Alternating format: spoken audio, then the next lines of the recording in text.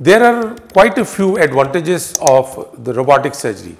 The first advantage is the three-dimensional view.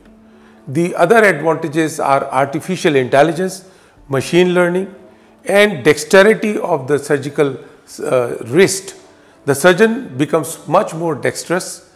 It provides a lot of safety because of the inbuilt safety mechanisms. This robotic system Versus is a new generation robotic system, and it is mobile. It can be moved from one operation theatre to another operation theatre. And after robotic surgery, the clinical outcomes are much more precise. There is a less blood loss. There is a very early recovery of work. All the patients who are having their surgical interventions done should prefer for a robotic surgery if it is possible and if it is available.